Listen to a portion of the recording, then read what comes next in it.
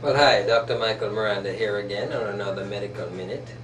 And today we just wanted to briefly mention the herbal preparation black cohosh, which is a supplement that has been used for centuries, especially in regards to gynecological problems, primarily that of dysmenorrhea or painful periods, and or menopausal symptoms, primarily the hot flushes, the mood changes, and the sleep disorder.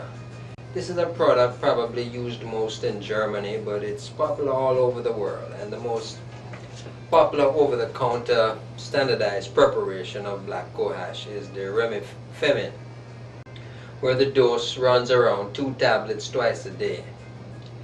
This has been a tested product, and many patients actually comment that it is efficacious.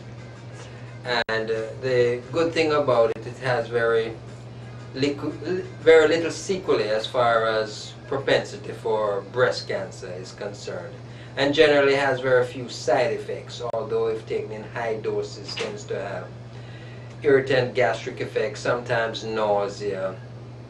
And there's one case that has been cited where black cohosh was taken in conjunction with a couple other products where a person had seizure, and it was unclear as to what effect it might have had in that situation. However, I do recommend it a lot to my patients, black cohosh, and certainly something that you might look at reviewing.